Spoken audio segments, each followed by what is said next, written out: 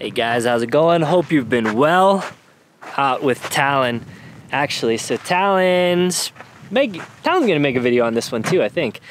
So let me know, do you guys like when like Talon and I go camping and then you see like Talon's point of view and then my point of view? Talon's is always first because he's better at releasing the videos. Anyway, we're out here. I told you I was gonna take Ashley camping, but something came up, so she can't go camping this weekend. But I promised you guys a Weekenderlander. So Talon is in town for a bit, and we're going out. And fortunately, Talon, I'm sure you've seen it, his Tacoma, we're gonna do a walk around of it soon. I don't think today, but soon.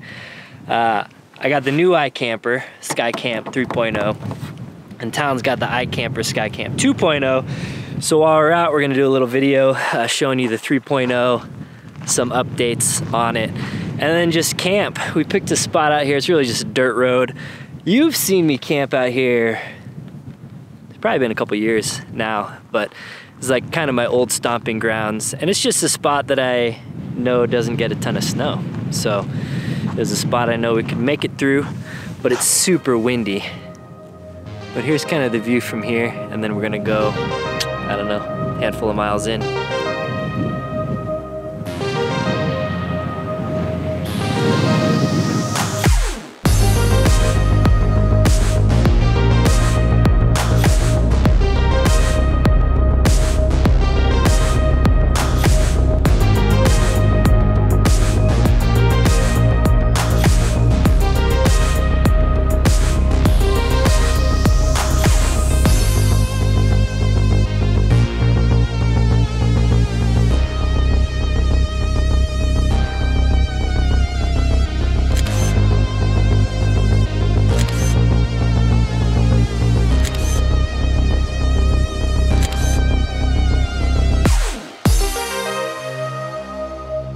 Alright, so we made it to camp. I don't think we're gonna do any iKamper docking on this trip.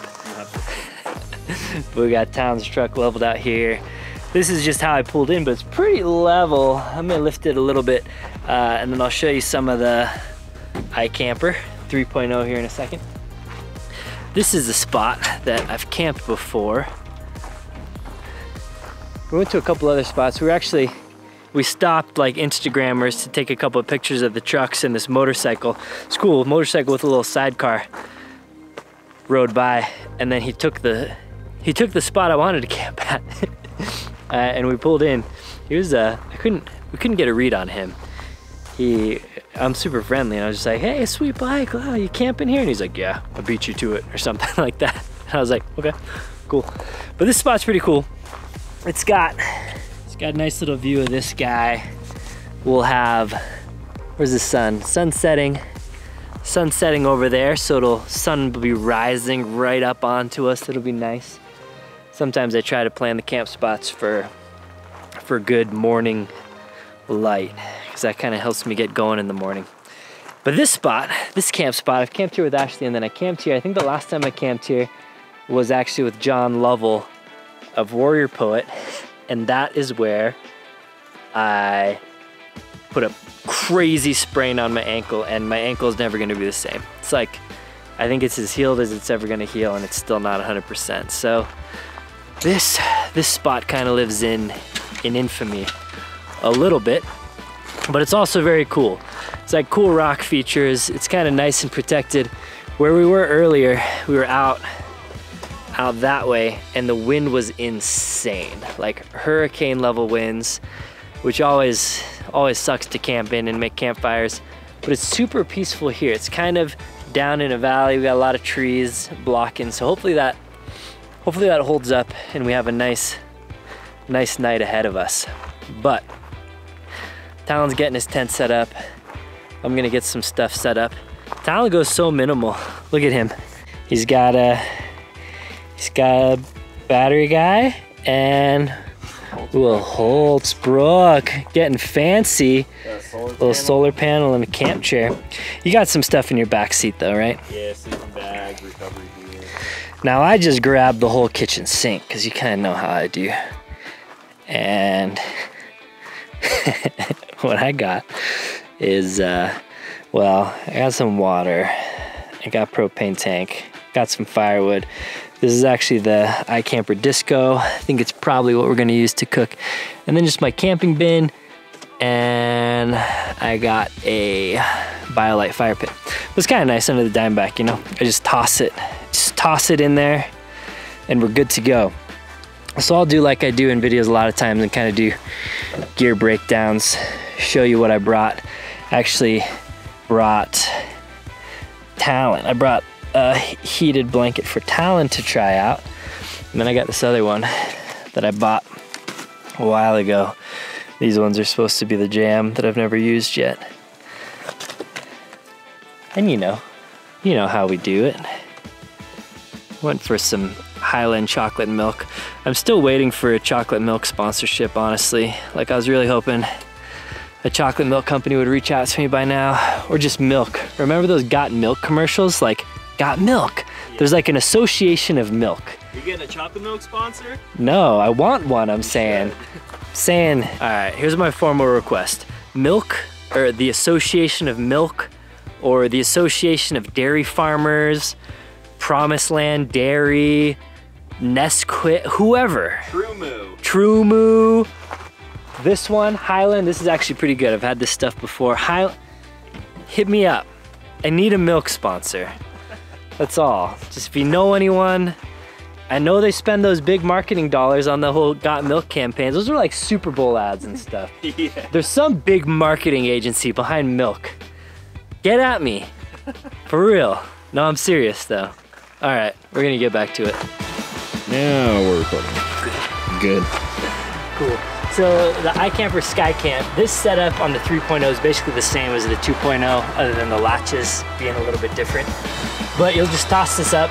We've oriented our trucks to where the hard side is facing the wind. So the wind is coming from this direction here.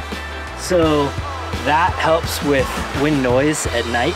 And then now this is kind of the area we're gonna hang out because our trucks are kind of blocking the wind. Little camping tip. Pull out the ladder. I usually just pull it out all the way. I don't really care about hitting.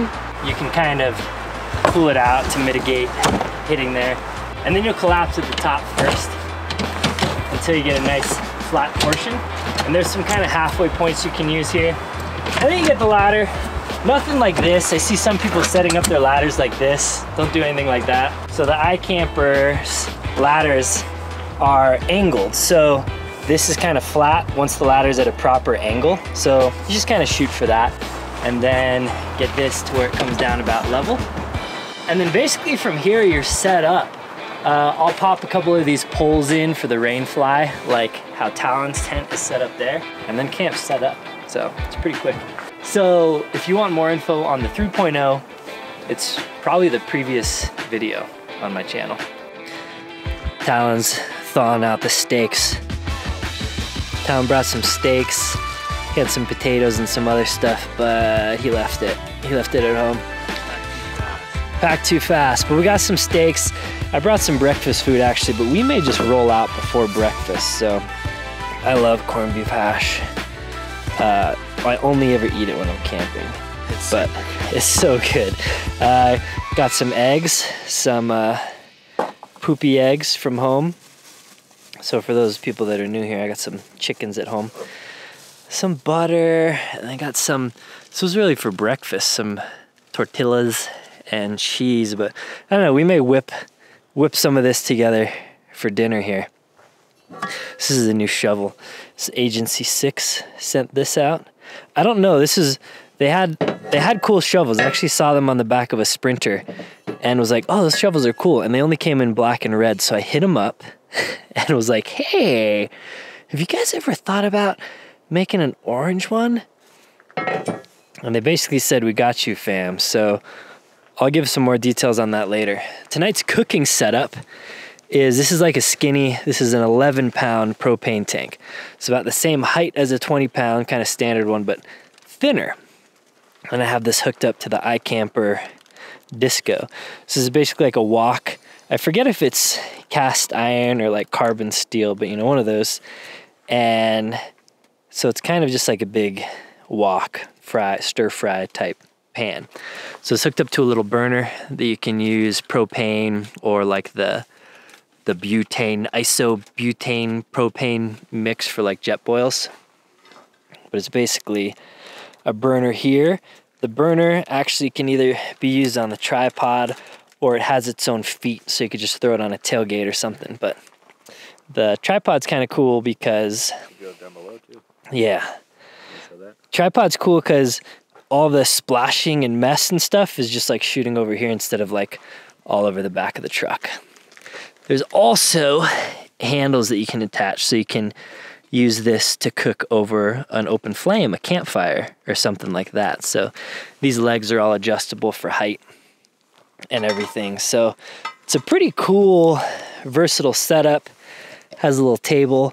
This was actually like a beta unit, so I'm not sure. Some of this stuff may have changed a little bit, but I've never actually used it. I've used other people's, so this is the first time using my own. We're breaking it in tonight with some frozen steaks and some hot fries. So we're gonna get to cooking, losing daylight, even though you can't tell because the auto exposure is crazy. Sweet.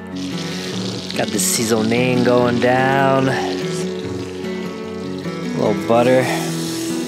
Slap them on here, move them around. I may add a little more butter though. A lot of fat on it.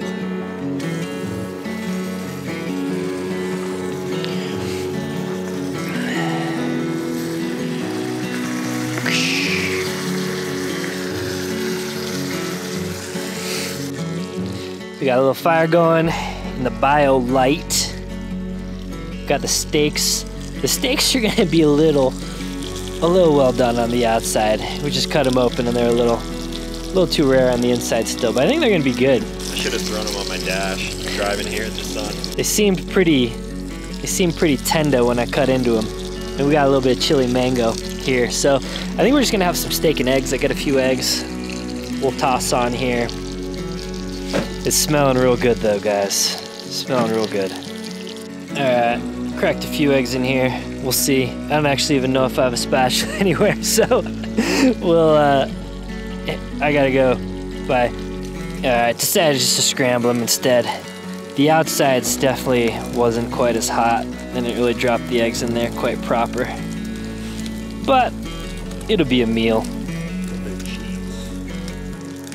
Oh yeah. A little crispy, but I kind of like the crispiness, honestly. It's obviously a little more well done than is typical. We'll see.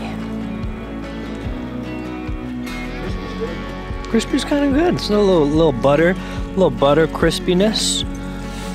That's not too bad. I mean, it's better than I thought it would be. Yeah. It's better than I thought it would be. And then we just got the cheese and eggs with a little bit of spice. And I don't know, I think we're just gonna kind of eat it family style off the walk. Might as well.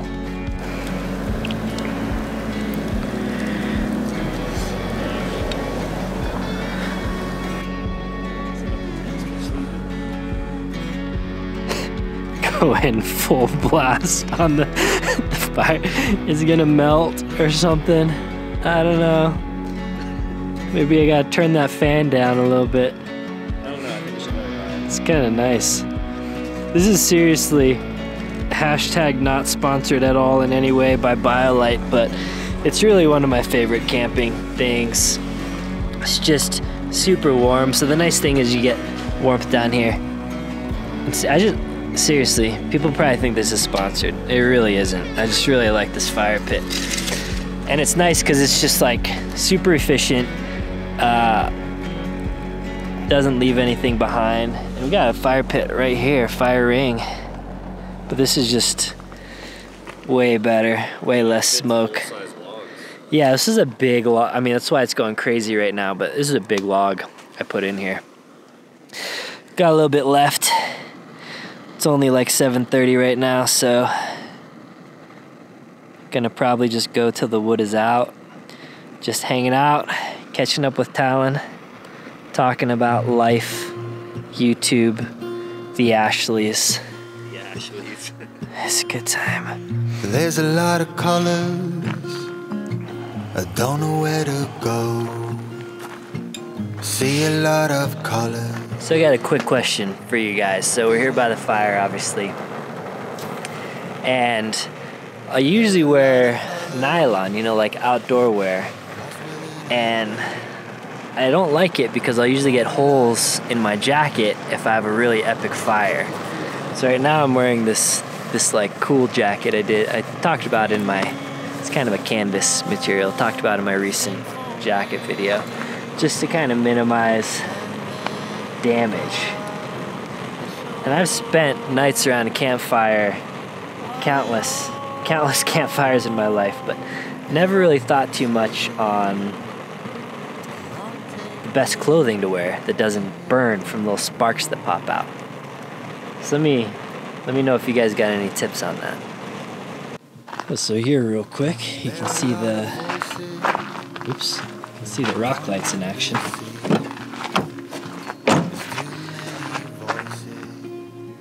Pretty nice little illumination. All right, in bed now. It's blowing my nose, feeling a little stuffy. I got the little heated thing, got a little lantern. It's plugged into the Jackery 1000. This heated pad actually is getting pretty warm. I think a little warmer than the other one, so it must be pulling more wattage. And I think that's it. Had nice convos, both just kind of tired now, a little chilly. And I remembered to bring everything, including the kitchen sink, except for a pillow. So I'm gonna be sleeping on this fleece flannel. All right, well, catch you in the morning.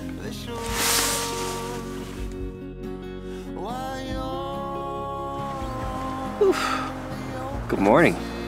It is, I don't know, late 7 something. I usually don't like to get out of bed when I'm camping until the sun is beating down on me, so it's nice and warm. Here's Talon. What's up? Talon's up. Getting his tent put away. It was pretty windy last night, but stayed warm. And the big bag with the little heated blanket on. I mostly just kick it on to preheat, and then if I wake up cold or something, or just wake up and feel like getting warm, I'll kick it on again. But it was good. Here's the roof. Well, the mattress must have done its job well, because not really any condensation underneath like there usually is. So that's cool. So we're gonna pack it up now. So basically, just need to pull these guys out, and then the tent will fold onto itself.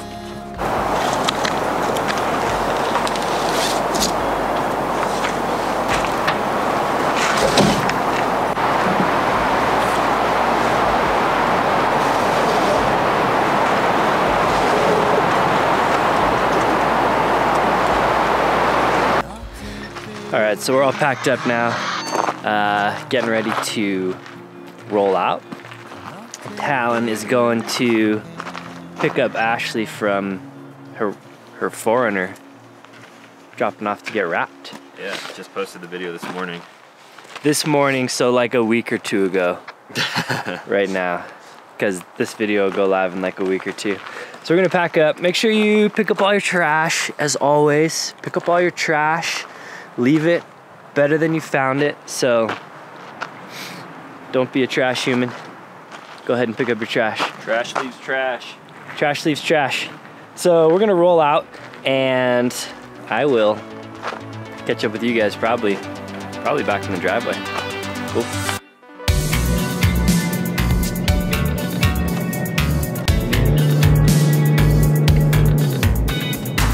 All right, we pulled off. This is where Talon and I are gonna part ways. So his video is probably already up because he's quick on the edits. So I'll link to it up here. And if you're not subscribed to Talon, go get subscribed. probably do some van videos soon. We're like, we're both filming, so we're kind of saying some of the same stuff, but yeah. is what it is. All right, Tom. Peace out, homie. Later, man. Good to see you. All right, guys, we're back home now, back in the driveway. It's actually, the weather's been super nice this week, but storm is coming. Supposed to snow a handful of inches this evening. So I gotta get this thing cleaned out, put back in the garage, and then I gotta pull this van out. I'm gonna be doing a van update video, talking about some bumpers and racks and stuff. So gotta try and film that before it starts snowing on me. But this is a good trip, just a super casual one. It was nice catching up with Talon. And really just, if you don't spend time sitting around the campfire, it is so therapeutic. And you need to do it. I've never in my life have I sat around a campfire and been like, man, what a waste of time. So it's a good time, get out, have a little campfire. Obey your fire restrictions in your area though. If there's a burn ban, don't have a fire. If you are gonna have a fire, make sure you do it safely, have fire extinguishers nearby, pay attention to the flame when you're done, make sure you douse it completely with water, make sure it's all the way out. So hugely important to be safe with campfires, but they're one of the greatest joys of camping. So yeah, I've actually already cleared out. So I just had my camping bin, BioLite stove, water jug. I actually have the propane in here. Again, this is an 11-pound. I'll link it down below on Amazon. It's priced really well for what it is. And I just like that it's kind of a little more flush with the side here, if you can tell. And I just, I like using something like that instead of the little 1-pound propane tanks. And propane is my gas of choice in the winter. Sometimes I'll be lazy and get the little butane cans, but they don't work as well in cold weather. So I'll sometimes use them in the summer. But I kind of want to get into the system of just like having one of these here. I got a little mount to mount one onto the Land Cruiser ladder. So I'll show you that when I do it later.